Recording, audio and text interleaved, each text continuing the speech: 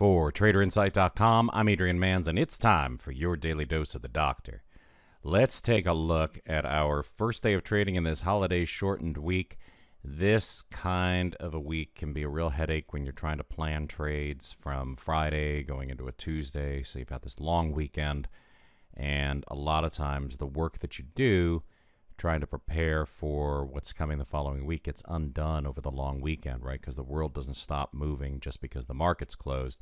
Things happen, markets shift when they're not even open, and then when you get the open on a Tuesday morning, things can look a lot different than they did in your analysis from the previous Friday. But that doesn't mean that there's not going to be opportunity. So in our case, we've got a trading plan put together, and we've got a bias on each and every trade, whether it's going to be the long side or the short side based on the pattern. And as you see here, Target Corporation was a fastball expansion of range and volume short side setup. The entry $69.93, the stop $70.39, initial target $69.38. And when you look over here, you can see that we've got these pivot lines well defined. Right, 70.53 is going to be the central pivot on Tuesday. 71.04 is R1. 69.69 is S1. 71.88 is R2. And 69.18 is S2. The best way to prepare for a little bit of uncertainty in the markets, just about any day of the week, is to go through and find the levels that we think are going to be significant the following session. You can see here that we've got support and resistance bounces going on in the price action on TGT, and that by drawing these lines it gives me an idea of where there's going to be additional opportunity for entry.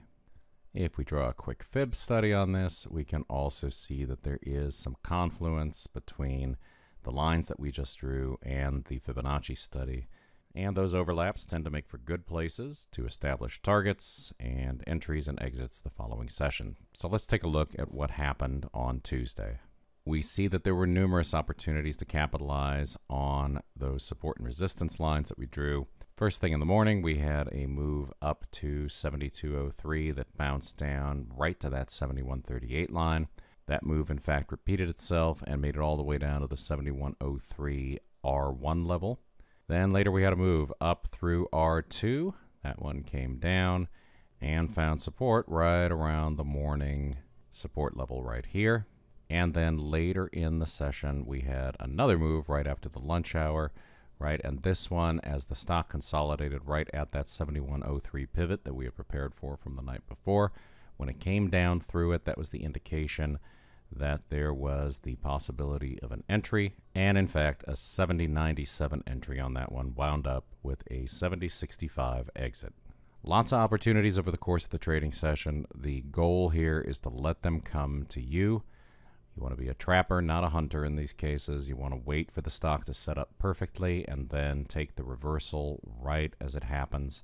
If a trader's wrong on one of these, he or she can get out right away, and if you're right, you just follow it down until it gets to the next level of support and resistance. That's how we look to time these things, with the support and resistance levels that we established the night before. Hope that clears it up a little bit for all of you who are new to the first hour trading pit.